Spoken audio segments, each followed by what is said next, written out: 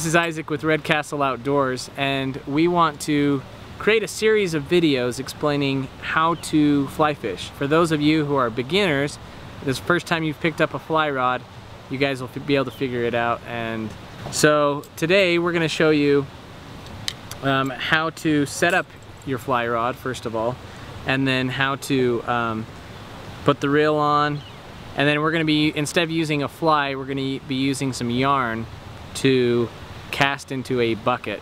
I know it sounds strange, but it's how I learned and it worked really well. I've got a fly rod by Temple Fork Outfitters and I really liked it. It's not a real expensive rod, but it's a quality rod. It's about 9 feet long. This breaks down into 5 pieces. On this part of the rod, and I'm sure most rods are like this, but it has a nice little blue dot there, and then there's a blue dot here. So what you want to do is you want to put that down, bring that right down. You don't want to bring it down so that both of the dots here line up perfectly and then push it down. What you want to do is you actually want to bring it to the side, push down, and then twist until they line up.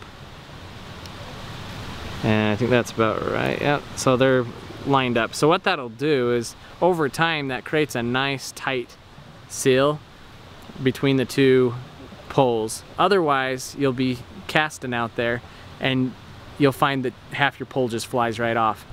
The reel that I'm using is an Okuma, and it's a 5/6 weight reel, meaning I can put line on it that's a 5 weight or 6 weight line, the recommended sizes. Depending on whether you're left-handed or right-handed, you'll want to put make it so that the handle here is either on the left, or you can spin it around and put it on the right. Where I'm right-handed, I'm going to be holding the pole in my right hand, and I'm going to reel with my left hand. So I'm going to put the handle on the left side. There's a little groove up under here that you can see there. Just slide that right up under there, and then find the groove on this adapter piece here, and just go ahead and tighten it up. Pretty simple, straightforward. Okay, so now we've got that all set up, and what you want to do is pull your line out. You're going to want to have about 6 feet of leader is what I usually use for catching trout. Most fly line that you buy comes with this nice eyelet built right into it, so you don't have to really tie a nail knot or anything like that. You can just get the leader that has the loop in it and then just do a simple knot. We'll show you how to tie that on in another video. But so it's been my experience that when I've been teaching somebody how to fly fish, the first thing they'll do is they'll grab their line and they'll just have their pole like this, and they'll just kind of put the line up through the eyelets, and what will happen is sometimes you kind of lose your grip on the line and it'll fall all the way down through the eyelets. The way to do it is you actually take some of the line itself, not the leader, and you bend it over in a loop and then feed it up. So then what happens is if you drop it, it'll actually get stuck right in the loop. And you'll go ahead and just move it up through the eyelets, and rather than trying to fight it and go up, you can just walk down your pole like this.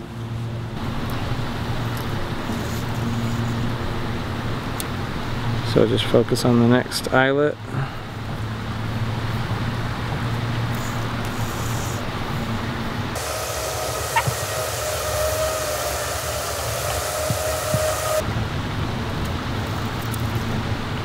We are going to tie this 2-inch piece of red yarn onto the end of the leader. You'll just take your line and cross it over the top like that of the yarn, and then hold the yarn in your left hand,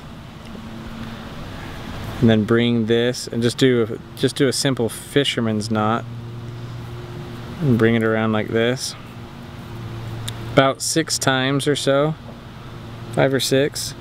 And then you'll put it right through the little eyelet that you've created. If I can get it through there. There we go. And then pull it tight. Nice and snug. So there you go. Now you've got the yarn tied onto the end of your leader, and we're gonna go and cast it into a bucket. Rather than have a hook on the end of the line when you first start out, I think it's good to put the yarn on it to practice. Otherwise, you might be snagging the hook into the tree, you might be snagging it on somebody that's around. You know, it just makes it easier to do the yarn. You'll want to try and get your pull in between 2 o'clock and 10 o'clock. So when you're casting back and forth, just practice doing 2 to 10, 10 to 2, 10 to 2. And do that for a little while, and you'll notice that the line is not bunching up on itself, it's not creating a problem, it's not wrapping around your pole. If you're doing this, you know, you're going way too fast. You want to keep a nice, steady movement. If you can hear it whipping or snapping, then you're going way too fast.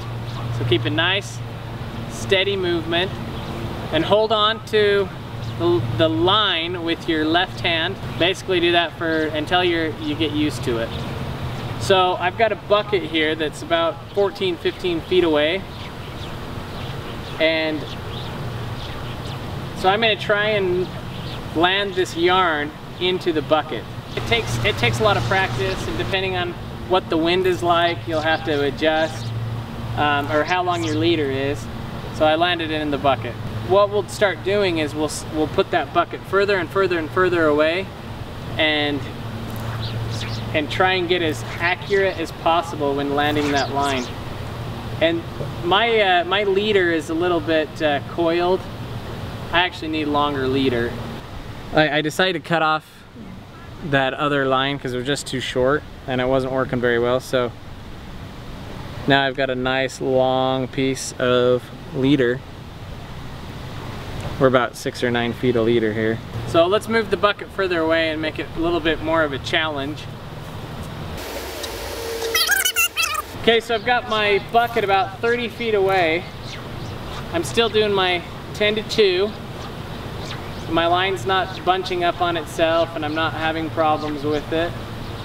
If I go too slow, I'm gonna start snagging things, and I'm gonna start getting my line bunched up on itself. And if I go too fast, then you're losing all your control. You can start hearing that I'm whipping it a little bit, if you can hear that. And so let's just do the 10 to 2. And now I can start pulling out a little bit of line. As you get more line out, you have to go a little bit slower. The less line you have out, a little bit faster. So I'm a little bit slower now. And if you notice, when I'm moving my line back and forth, it's more in the wrist. There's not as much action in my arm, but more in the wrist. And then you just slowly let it out. See, I've got way too much line out there, and I overshot my bucket. I need to reel in a little bit and try it again, see how close we get.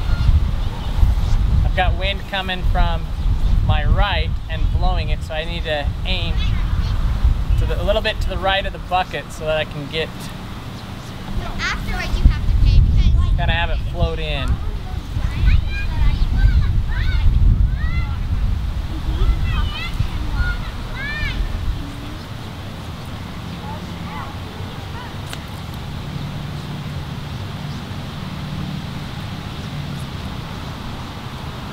Right in the bucket.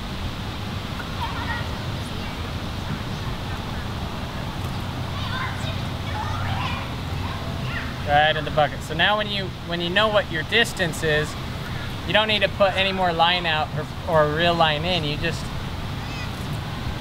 focus now on just setting it down nice and gentle.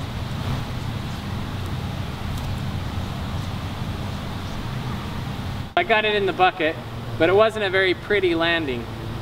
So one thing we'll learn a little bit later when we're casting into a pond and we're going to try and catch fish, you want to lay your line out as smoothly as possible. You don't want to slap the water.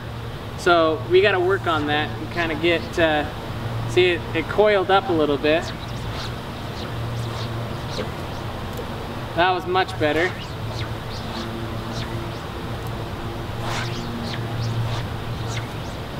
Right in the bucket right there. So just do that as many times as you feel like you need until you can really learn or really get it down. And even for me, I've been fly fishing for, I wouldn't say I'm an expert, but I've been fly fishing for about 10 years now. So now we're getting really far out there, so I'm having to really put out a bunch of line and go a little bit slower. You want to wait till your line is at the right point before you pull it back. Otherwise, see, watch what happens with this much line if I start. You don't want this. You're going to end up with problems. So you want to wait for the proper time. You watch your back cast. See, the problem I just had is I pulled it forward too soon. You gotta wait till it hits the right point. This is a lot of line. I don't normally have this much line unless I'm fishing on a lake. I got pretty close. So let's try that again. Let me focus on what I'm doing here.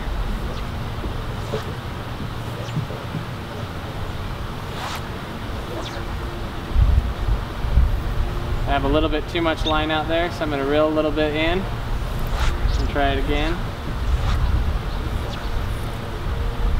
Oh, that's pretty close.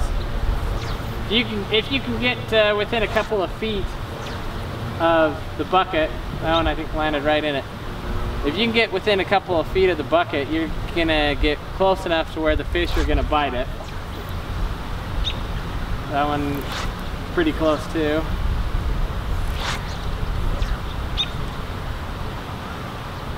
The great thing is if you overshoot it a little bit, like if you're fishing on a stream or a river or a lake, and you overshoot it, you can just pull your line in just a little bit and you'll probably get the fish. So the point is it's all about accuracy. You want to try and get it down to where you're able to get as close to where the fish are as possible. So just keep practicing and practicing. Don't give up. I know it's pretty frustrating in the beginning. When I first started out, I got really frustrated. But just hit that 10 to 2 and just watch your line and make sure that you're not going too quickly or too slowly. And you just watch your line as it coils out behind you and bring it back at about the right time. So it's something that there is a science to it, but at the same time, it's all about feeling it. You got to feel how the line is moving, and once you get the feel of it, then you'll do really well. So I think now we'll throw a hook on it and catch some fish. There you go.